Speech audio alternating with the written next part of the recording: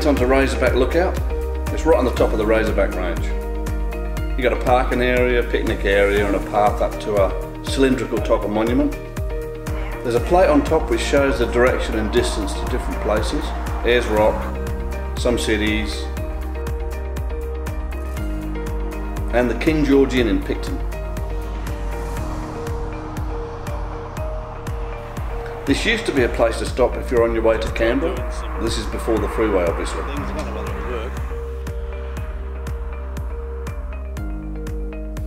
On a clear day you can see Sydney and Wollongong.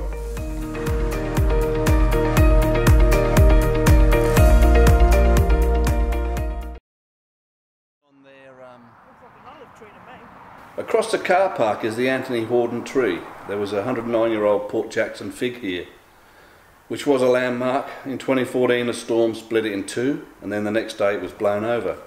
So a new tree was planted. Anthony Horden's tree, Razorback, New South Wales. While I live, I'll grow.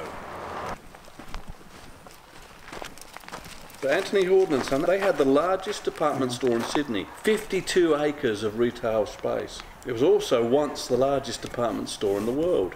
Anthony Horden came from England in 1823 and he set up a drapery shop, and he was the founding member of the Horden family in Australia. And then they opened a large menswear store in George Street. They also operated one of the largest mail order businesses in Australia.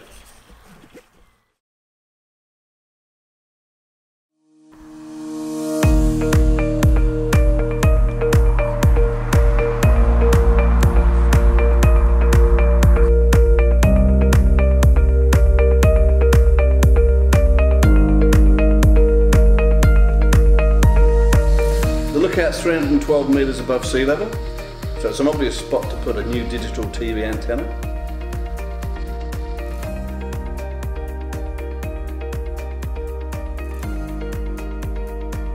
This new one was installed in 2012-13.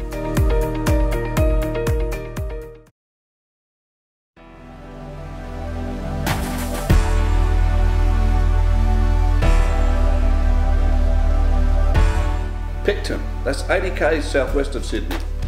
It was explored in 1798, but it developed when a new line of the Great South Road was cut across Razorback Range. And then the railway arrived in 1863, so. Picton was originally Stone Quarry in 1841. 1845 they renamed it Picton. In 1980 Picton was bypassed. This is Victoria Bridge, timber trestle bridge, built in 1897.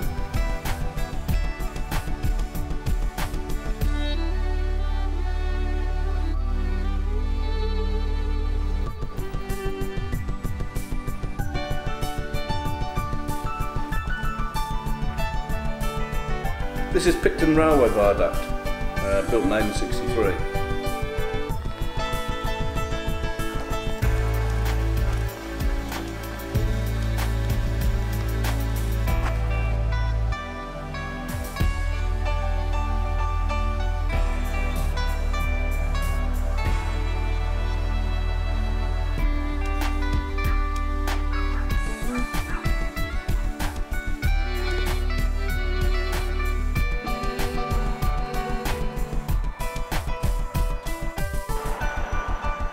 It's King George IV Inn, built in 1839, one of the oldest hotels in Australia. The barn behind the hotel might be from 1810.